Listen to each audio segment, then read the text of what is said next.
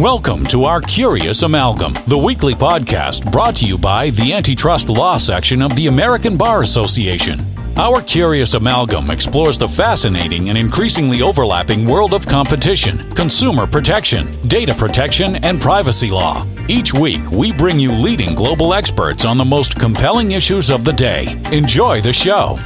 Hi, and welcome to our Curious Amalgam, the podcast from the American Bar Association Antitrust Law section. My name is John Roberti, and today's program is How Do They Get Paid? The FTC's use of monetary relief as deterrence and compensation. Recently, in the antitrust and consumer protection world, there has been a lot of talk about something called disgorgement. And the reason it's come up is because there was a Supreme Court case recently that said the FTC doesn't have the right to do this thing called disgorgement. Disgorgement basically is going and getting ill-gotten gains from folks that are defendants against the FTC. And the Supreme Court said the FTC can't do that anymore. So today we have a former senior official from the FTC who's going to talk about, what that relief is all about, why it's important, and what the FTC may be doing going forward. My co-host today is Elyse Dorsey. Hi, Elyse. Hey, John. It's great to be here today. Elyse, what are we doing today? Today, we're going to have some fun. I think we're going to talk about monetary remedies over at the FTC. And as you mentioned in the introduction, this has been getting quite a bit of buzz lately. Monetary remedies like disgorgement have traditionally been a really important tool in the FTC's arsenal that have really helped the commission bolster its ability to, deter unlawful conduct and protect consumers. But a recent Supreme Court case addressing the FTC's ability to actually, go after these kind of monetary remedies like disgorgement changed the landscape here a bit. So a lot of this has been in the news lately for some reasons that may or may not be surprising, as we'll be discussing a little bit later on. And our guest here today is an excellent expert with, a lot of experience in this space. I'm really excited for her to be joining us today. Well, who is that, Elyse? That is none other than the wonderful Lydia Parnes, who is a partner in the Washington, D.C. office of Wilson Sonsini, Goodrich and Rosati, where she's the co-leader of the firm's privacy and cybersecurity practice. Before joining the firm, Lydia spent several years at the FTC, where she served as director of the Bureau of Consumer Protection. In that role, she oversaw privacy and data security enforcement efforts and helped develop the FTC's approach to online advertising. I have a special connection to Lydia because she was my office neighbor when I first started working at the firm many years ago. So I'm very thrilled for her to be with us here today. Welcome, Lydia. Elyse, thank you. It's great to see you, and it's great to see you as well, John. So Lydia, this disgorgement thing we've been hearing about in the news, again, it sort of has raised a lot of interesting questions. I guess the first question I have for some of our listeners is, what is disgorgement? It's an awfully big word. What does it really mean? Sure, John. So it's pretty basic. The FTC traditionally has used disgorgement as a way to make sure that companies and individuals engaged in fraud don't get to keep their profits. So what they're doing here is disgorging ill-gotten gains. And you kind of compare that to the other remedies that the FTC has in its kind of tool case. Obviously, injunctive relief, but on the money side, the commission can get civil penalties and can also, and I should say, civil penalties in limited circumstances. And folks have probably heard a lot about that as well, because there's been some talk among commissioners about asking for broad civil penalty authority for any violation of the FTC Act. Now, the FTC can only get civil penalties for rule violations and when a company violates an existing administrative order that it may be under. So, civil penalties. The commission can also get redress.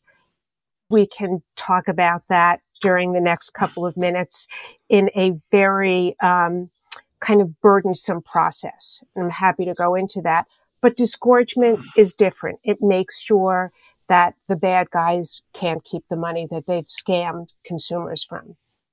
So, I mean, a couple of thoughts. So that was super helpful. A couple of thoughts, things struck me. One is, it seems like disgorgement is probably a remedy. I know it's used sometimes on the competition side of the FTC, but it seems it's probably more commonly used as a tool in consumer protection. Lydia, has that been your experience as well? Yes, absolutely. I mean, this goes back, math isn't my strong point, but I'm saying this goes back like 40 years or so. In the early 80s, the commission began relying on this very specific provision of the FTC Act, Section 13B, to disgorge those ill-gotten gains in very clear fraud cases. And it seems to me, again, that this disgorgement remedy, the making people give back what they've got, okay, that they got falsely, that seems to me to have at least two functions, right? One is the compensation, getting people who got scammed their money back, but also deterrence. Because I think that the disgorgement has been used in settlements, for example, to say, hey, if you ever do this again, we're going to give you a break on the total amount you have to pay. But if you ever do it again, there's going to be a big avalanche that falls all over you. Do I have that right? Yeah. So, yes, certainly the commission's first and best, and I think highest use of funds that are disgorged is to get money back to consumers who have been injured. Absolutely. And there are many cases where it's not possible to do that. It may be that consumers were injured, and they did suffer out of pocket, harm, but it was very small and it would be just too expensive to get the money back to consumers, and other instances where the commission may not be able to identify who those people are. In that case, the money goes to the Treasury if redress isn't possible. Typically when the FTC takes less than full disgorgement, it's because the defendant doesn't have any more money. Right.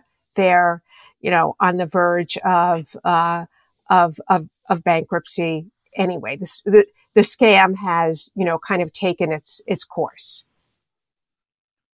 Got it.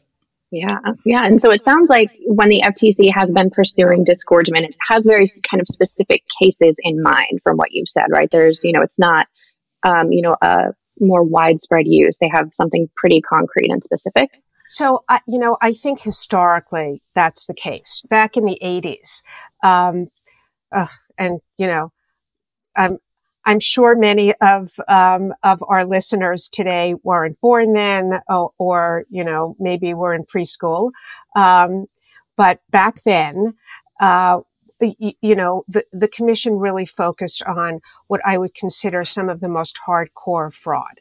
The initial cases were investment scams, companies that were selling oil and gas leases or gemstones or, other investment opportunities that were, it was completely false. I mean, this was hardcore financial fraud.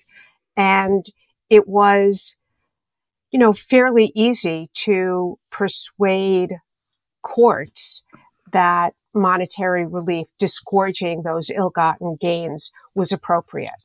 And I should say the FTC, in seeking disgorgement, was relying on, I mentioned this statute, Section 13B of the FTC Act, which only mentions injunctive relief. It doesn't talk about giving the FTC the ability to obtain money. But the commission went into court and argued that federal courts could rely on their ancillary authority to issue kind of full equitable relief and, as appropriate, disgorge funds. And in those early days, the courts agreed. One of the kind of biggest cases was a case called Amy Travel. That was brought in the division that I was running back in the kind of later 80s. And it was a case involving telemarketing fraud, the use of telemarketing for a travel scam. But it was different than those investment scams. In the investment scams, absolutely no value. Here, what was happening in Amy Travel, what was happening also, trying to cheat consumers out of money. But what was going on is there was a failure to disclose, basically, that there were terms and conditions. Amy Travel was selling cheap airfare and cheap hotels, and they failed to disclose that there were lots of hidden costs. So it would really cost consumers much, much more than Amy Travel was claiming. And they basically couldn't get what was being offered. That was a case, I believe this was the first case that went to an appellate court, and the Seventh Circuit held that the commission could get monetary relief under Section 13B, even though the statute, by its terms, only referred to injunctive relief. Yeah, and that's where the Supreme Court said recently, well, can't really do that anymore.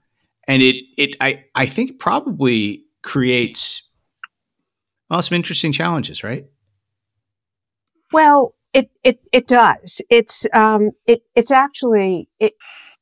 interesting because I think that the commission stuck to kind of hardcore fraud for a long time and then slowly started expanding the use of 13B into other areas that we might consider to be more standard deceptive conduct, more standard kind of misrepresentations that may not have veered into defrauding consumers. Interestingly, the Supreme Court was dealing with two different cases. One was out of the Seventh Circuit, the same circuit that decided Amy Travel, FTC versus Credit Bureau. I believe that case may have been, I believe in that case, Credit Bureau was offering consumers free credit reports and failed to disclose that they were enrolling them in a negative option kind of subscription program where consumers were going to be charged $25 a month. And they just didn't realize that. So, FTC went to court, I'm sure fully expected to get an injunction and disgorgement. And the Seventh Circuit revisited Amy and said, in subsequent years, the Supreme Court has changed its position and has said a textual reading of statutes is kind of key. And that's what they did. They looked at the terms of 13B, but also at the FTC Act kind of writ large and all of the different ways that Congress specified the FTC could get money. And they said if Congress wanted the FTC to get money under 13B, they would have said so. So Credit Bureau was a loss for the commission. That went up. The Supreme Court accepted cert in that case. Kind of shortly thereafter, there was a case decided by the Ninth Circuit, Federal Trade Commission versus AMG. That was, kind of similar facts, a payday lender, who basically said to consumers, you can, kind of borrow money and pay it off in a single payment, but also didn't disclose that the consumers were being enrolled in a negative option.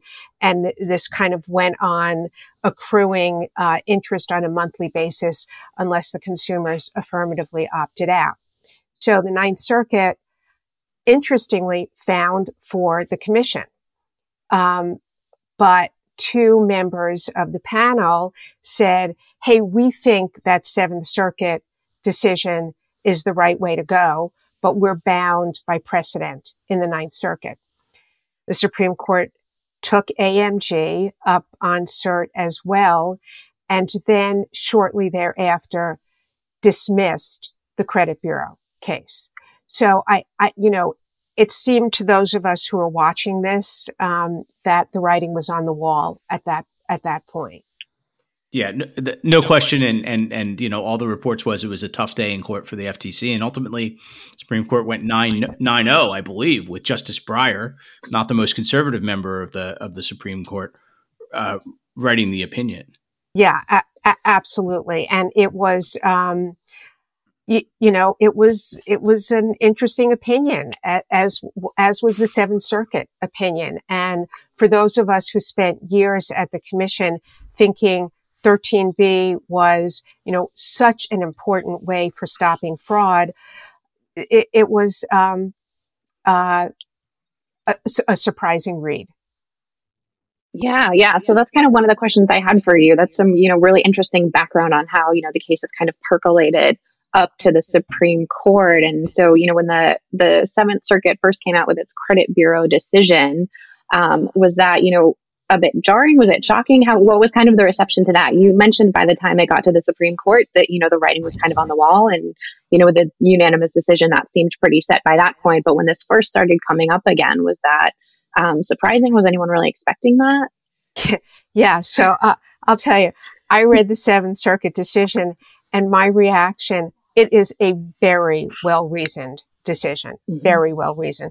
My reaction was, how did we do it? I mean, for all of those years, how were we so successful in persuading courts to adopt this position? And I think part of it was, kind of earlier Supreme Court decisions, which gave the Court of Appeals, some basis for awarding monetary relief. But I also think part of it was the almost slam dunk nature of the FTC cases back then.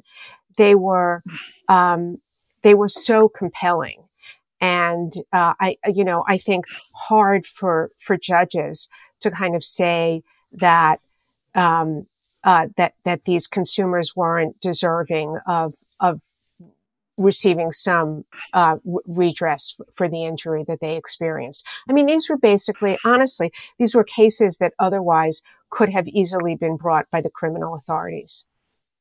So very unsympathetic defendants. Exactly. probably, I mean, could very well have influenced the court to find a way to get consumers their money back. Yeah. It sounds, kind of like exactly the reason why the FTC was created, right? It was, that kind of going to, the heart of why it was there was to stop like that kind of very totally just fraudulent, unlawful behavior. So what now, Lydia? I mean, what does the FTC do? What should it do? And how impactful will this be on the FTC's mission to help out consumers? Yeah. So, a great question. I think it's a really hard question. So, I think the commission has kind of strayed a bit, not just recently, but I'm going to say, the past 10 years or so, they've been seeking money in cases where maybe congressional intent, might not be that strong, right? I think when you look at the statute and you really parse it out, Congress intended for the FTC to get money in, kind of very specific situations. I know the commission is interested in having 13B amended to give it, kind of blanket authority to obtain money whenever there's a violation that's established. And I think there's been pushback and kind of suggestions that maybe the commission's authority under 13B should be limited to its original use in really hardcore fraud cases. Personally, I'd like to see that restored. It seems to me that that was the right use of 13B, and that's important for the commission, I think, to have that authority back again. Right now, there are, some commissioners who have talked about partnering with the states, in some cases, so that, the FTC can obtain injunctive relief and the states, can rely on their UDAP statutes to get money.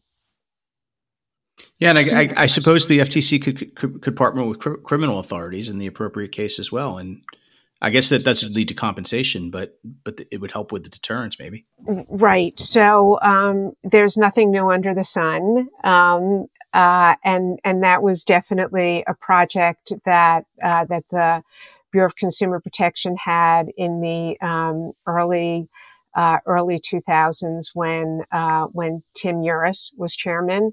Working kind of closely with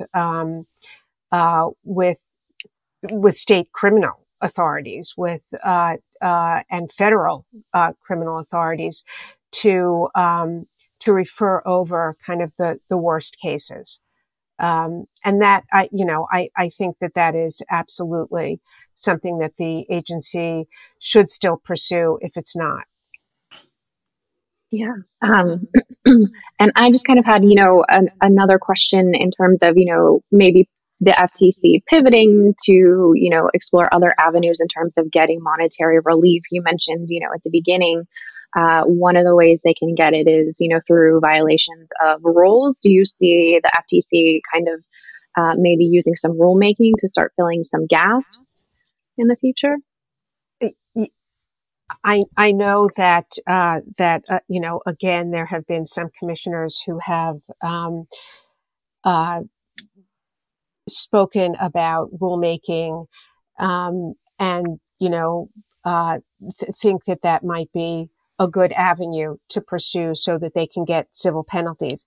So, the FTC's rulemaking procedures are they're not like APA rulemaking procedures. They are, much more burdensome for the agency to kind of complete a rule. And the FTC has been most successful in rulemaking where Congress has said, FTC, we want you to adopt a rule in this specific area, and has given the agency APA rulemaking authority to do so. They did that in the telemarketing rule, which has been very effective, a very effective enforcement tool. The thing is, civil penalties, very good remedy when you have a rule, an existing rule, but it also doesn't let you get redress for consumers. And when there's kind of a large scam and there's really been serious consumer injury, that's certainly should be what I think what the FTC is trying to get. Yeah, I mean, and I think, and I know some folks at the FTC are real good lawyers and real dedicated. And I think a lot of what they feel really good about doing is just that, right? Helping the consumers get their money back. I mean, I know there's, telling people to stop is important too, but it's a shame on many levels, certainly for the consumers not to be able to get their money back, for the morale of the agency not to be able to do that as well.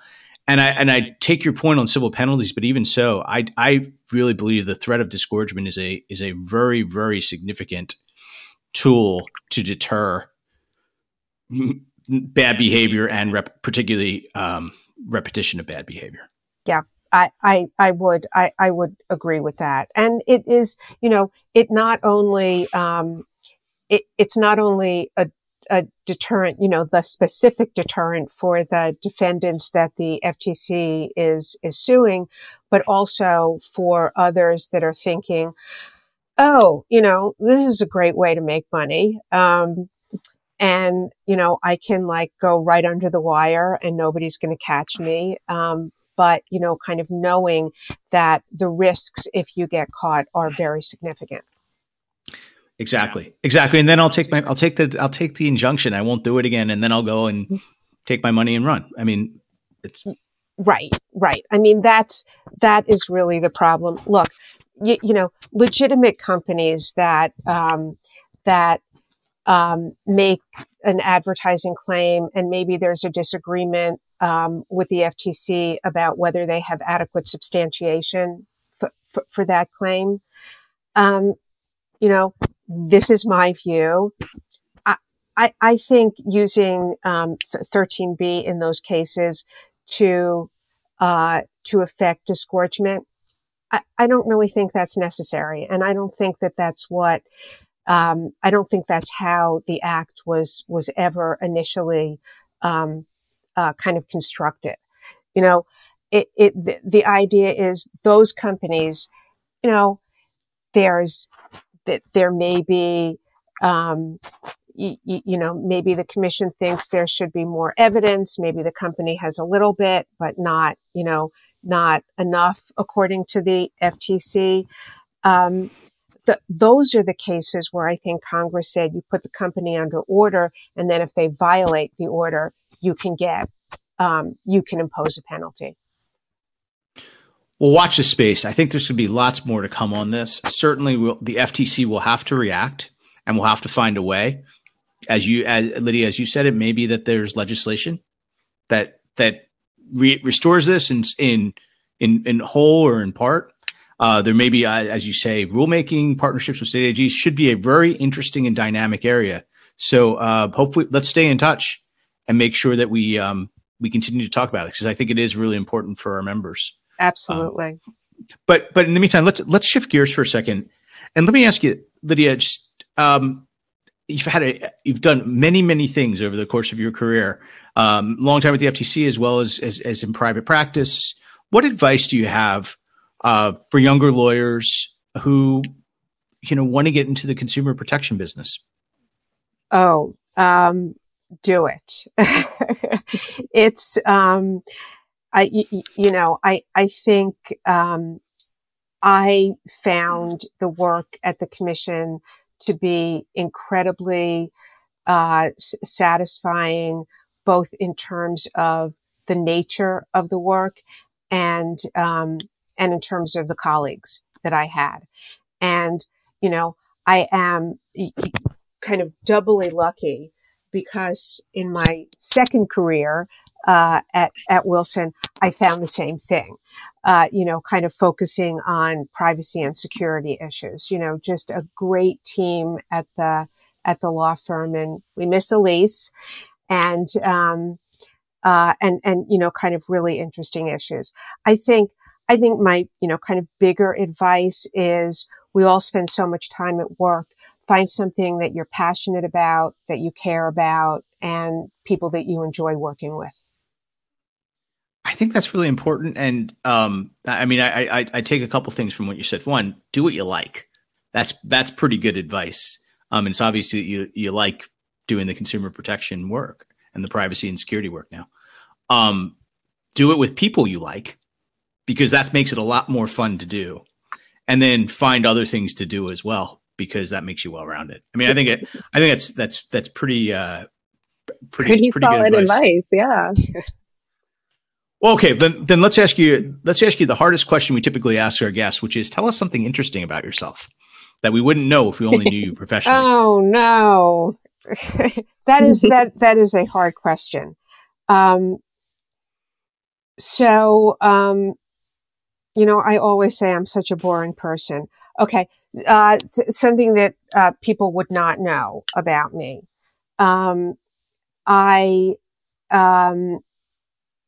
I watch Friends every night before I go to bed. It's like, kind of like the last thing I do. And I'm probably one of the Gellers. I don't know which one, but if you watch Friends, you know who the Gellers are. Okay, so you're Ross and not Chandler or Joey. Well, I'm Ross or Monica. So, either I'm like a neat freak, Monica, or like a real nerd, which is Ross. And either way, you're a big fan of Rachel. Oh yeah, absolutely. That I think that mirrors, much of the population from the 1990s. Right. Do you ever get the Friends theme song in your head and you just can't quite get it out? Oh yeah, of course. And also, okay, so like nobody can see the room I'm in now, which is a room that I took over to turn into an office in kind of our work at home year. But I also have like a great Friends poster that I got at an auction. So yeah, kind of decorate with Friends. So who knew that Lydia Parnes had a Friends poster hanging in her office? That's right. Pre-pandemic, I think very few people have had Friends posters. At least, did you have one? I did not. No? Okay. Mm-hmm. Very few people had the Friends posters in the office. More like the diplomas and stuff. So interesting times. Okay. And Elyse, do you know the Friends theme song? I do. I also watch Friends quite a bit. So I was going to ask Lydia, were Ross and Rachel on a break? Oh yeah. And if you watched the if you watched the Friends reunion, even Rachel agreed. I haven't yet. You should. Oh, spoiler. Jennifer Aniston, she agreed they were really on a break. All right. Well, it's good to get get that settled after all of these years. Who knew we were going to settle that topic? Okay, let's go to our final segment that we call The Curious Hat. And now it's time for The Curious Hat. In normal times when we were together, we have an actual hat, and in the actual hat, there are actual questions. And we typically give the guest the hat, and we have different hats for different occasions. But we give the guest the hat, they pull a question out of the hat, and I read it, and they answer it. Since we're not together in person, I have a list of the questions, and I'm going to ask you to choose a number from 1 to 25, and I will read that question that corresponds with that number. Okay, I'm going to go with 17. 17. Okay, 17. Here it is. What is your favorite vacation destination? Oh my goodness. Well, at this point, I would probably almost say any place, because it would be so wonderful to go on vacation. But I think I would have to say, Paris. Best place. So I should have made the question a little clearer. I mean, pre-pandemic, Paris would be your favorite, because I think post-pandemic, it's like going to the grocery store. Yeah, is like everybody's favorite destination at this point. I mean, it's anything. Absolutely. But why Paris? What is it about Paris that's special?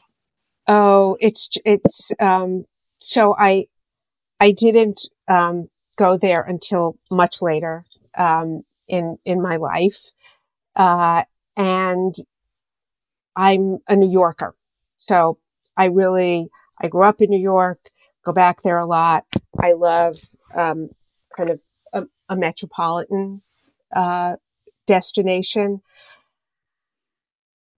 I don't know. It just, the vibe, it was going through kind of tiny streets and just,